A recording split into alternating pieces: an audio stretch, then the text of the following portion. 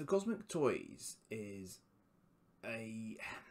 it's a mix of things. It does comics, it does toys, it does new toys, it does older toys, it does Warhammer, and it's based in Dewsbury, not Leeds, Dewsbury.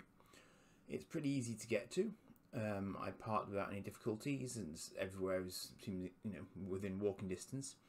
You can see here, as soon as you get in the shop, you've got this sort of quite a big graphics novel section. It's a sort of, it's big but small, and it's therefore perfectly formed.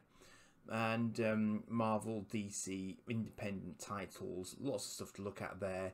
I never ever have enough time in this shop to look at everything on a single visit. It's just not possible. You've got Lego minifigs there as well, various sort of jewellery, bigger Lego sets. I can't really tell you everything that's there over the course of this video because it just wouldn't be possible. What I want to try and do is give you a bit of a flavour for it, because it's well worth going into the store, because it doesn't have everything online that it has in store. So it's well worth your while going to have a look.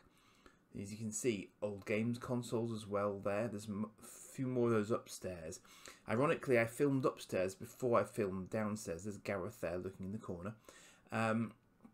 So this is slightly back to front, but that's just the way I did it because there were more people upstairs at one point than downstairs and so on. So got some old Playmates in there. So some of these are pre-loved. They are pre-owned, but a lot of them, as you can see, are still mint in their boxes.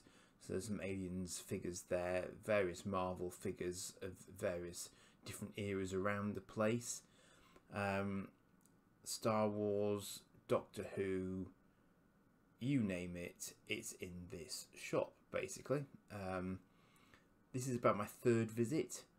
I hadn't been for a while, so I was starting to feel a bit guilty anyway, and then Gareth mentioned it had been a while since he'd seen me. So I thought, right, pull my finger out, go and see what it's looking like these days. And as you can see, lots of loose figures, which is nice, because if, like me, you just want to sort of display stuff or just, reminisce about it, do a video on it, it means you don't have to fork out for the fully boxed version. And in fact, when I was in, Gareth suggested that I get some loose figures that he had rather than getting a set in the box, if that wasn't critical for me, which I appreciated because that saved me half my money. So we've got some Black Series figures here. Again, the old droid, sort of the redo of the droids figures always makes me smile there. But we've also got Power Rangers. I've got Excelsior stuff in the back there. I did see that, Gareth, but I forgot to ask you about it. We've got some G.I. Joe stuff at the bottom there. We've got these new sort of reproduction old boxes, things like characters like Hercules. We were chatting about Hercules when I was there, because he's been in the comics since like the 80s in that form, and he now seems to have had a bit of a sort of renaissance, and he's coming back in again, which is curious. Marvel Legends there, Power Rangers, Transformers here, DC action figures, Tron action figures.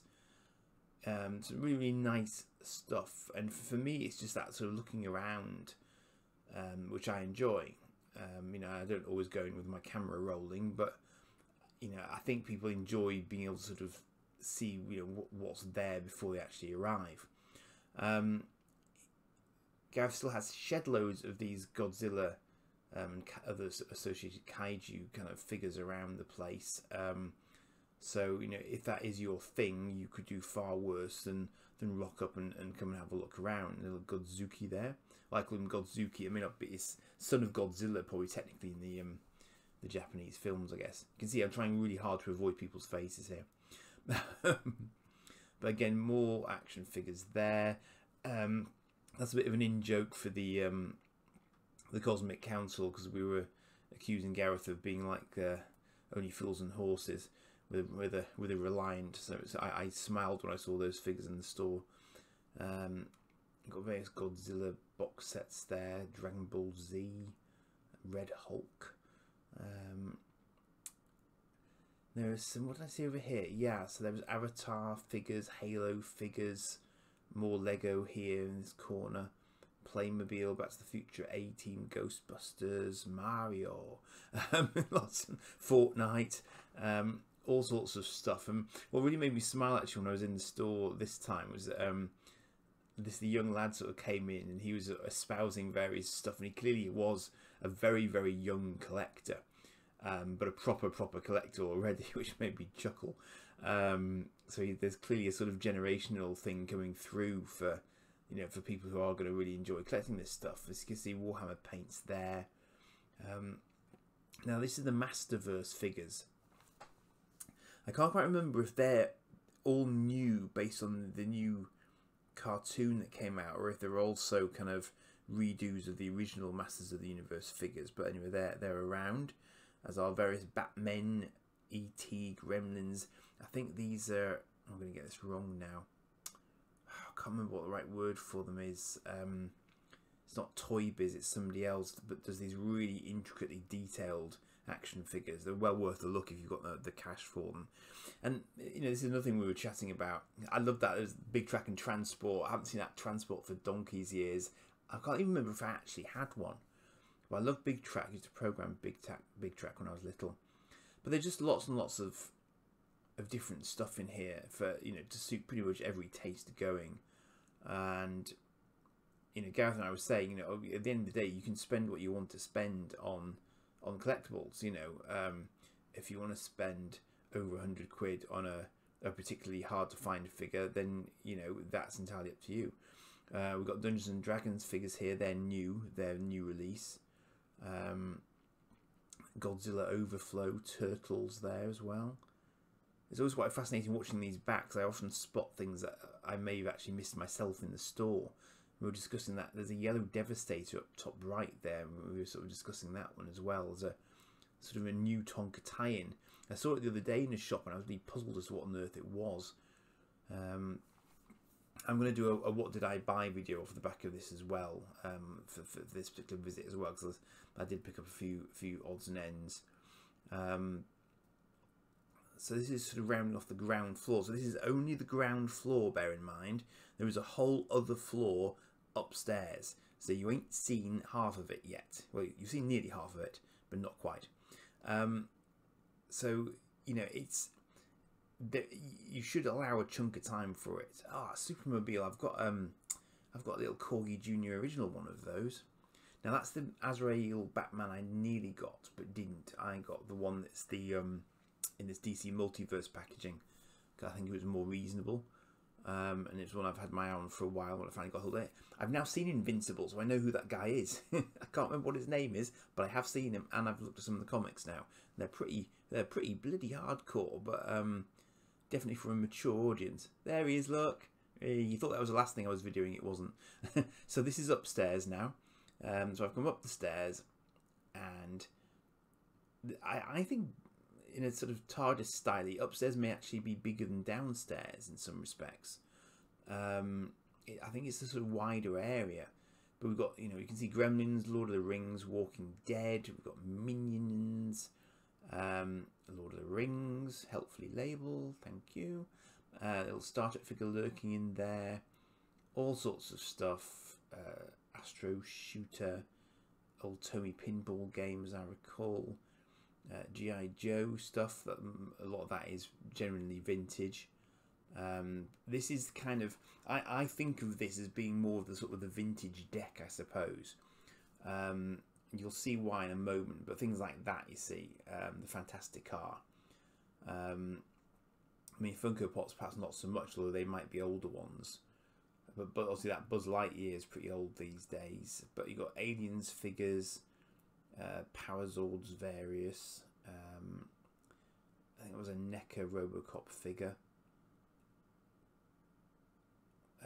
Pacific Rim action figures. I keep meaning to pick one of those up actually. Daleks and Dalek Hybrid there. Planet of the Apes. Sonic, Jumanji. Titan AE. Anything that might potentially tickle your fancy is probably in here. There are also comics upstairs as well. You'll see that, you know, there is a substantial number of single issue comics also in store.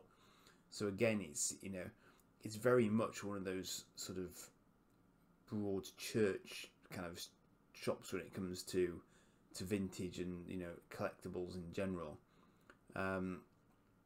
Those little aliens off the advert for something, aren't they? I do recognise them. Got some mad balls in there. Got some visionaries in here as well. I grabbed one. There weren't many left actually. Those two Playmate Star Trek ships I've got, they're really good. They're electronic as well, which I rather enjoy. But they're a decent size to play with. Yeah, that white and blue Visionaries is now mine.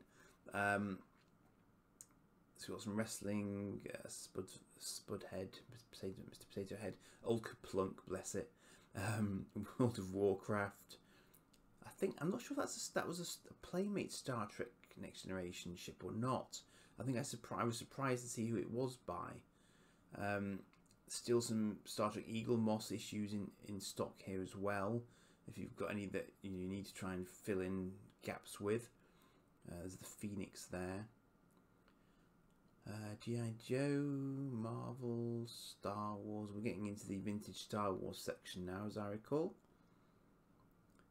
There we go. That's the first sort of glimpse. There's a Nez up there as well, I think.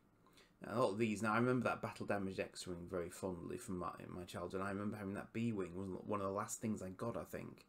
And Darth Vader's tie is in there. Loose figures, various. I had the little twin pod, which I keep boring Gareth with. Every time I see it, I say, I had that. And he's probably heard that about 6,000 times now. Return of the Jedi Annuals, various other loose figures. Is the Action Force. Now, see, I was never an Action Force collector, but plenty of Action Force there for you to have a look at. And then across to Masters of the Universe, and into Transformers, and some Centurions left over, but not many. And some assault weapon systems there as well. Exterminate! Full-size Dalek up there. Don't ask me why, he just is. Just accept it. Well, like the Doctor having a cup of tea. And as you can see, loads of comics there, and also loads of old game systems, including one of my favourites, Nintendo 64 GoldenEye box. Loved that game. Also cassette games, children, ask your parents. Some 2000 AD loose comics on the floor there. Futurama, Old Thunderbird 2, Battlestar Galactica figures, Spider-Man from the animated series, as I recall, TARDIS, Captain Britain comics, all sorts of stuff. So, as I say, it's well worth your while coming to have a physical route round, because you just never know, in my experience, what's going to catch your eye. What I'm trying to do here is capture as much as I possibly can, just to give you a taste. So I apologise if it's a bit fast. I was worried about parking. I didn't get a ticket, you'll be happy to know, or I will be happy to know anyway. So it was actually, you know, quite good in that sense that I was able to get round. I'm pretty sure that's a Hoth gun emplacement up the top there.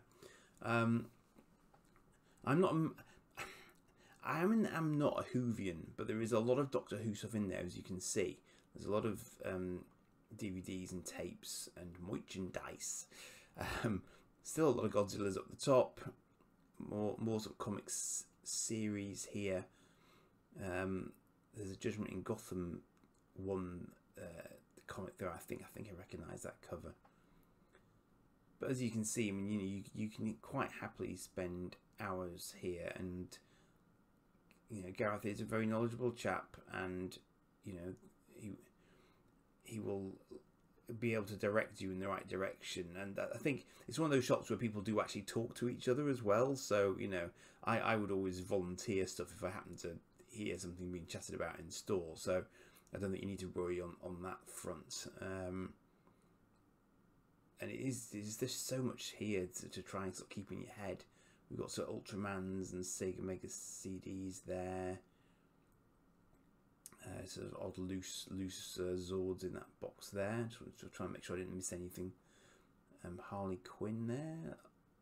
Don't know what flavour of bat vehicles they are, but over here you've got some loose Star Wars vehicles. That Toy Biz Batmobile, actually, I've now got, thinking about it. I've picked up some of those Batman animated series vehicles as well, because I think I'm getting a bit of a mini collection of those. A nice Lego set completed in there. And still, we're not done yet. This is on the same floor, but it's a bit of a jump cut because I'm trying to capture the cabinets in the middle. I'm pretty sure I did still miss some actually, but as you can see, this is where we get really intense because we've got even more Godzilla stuff packed into these cabinets here. It's not just Godzilla.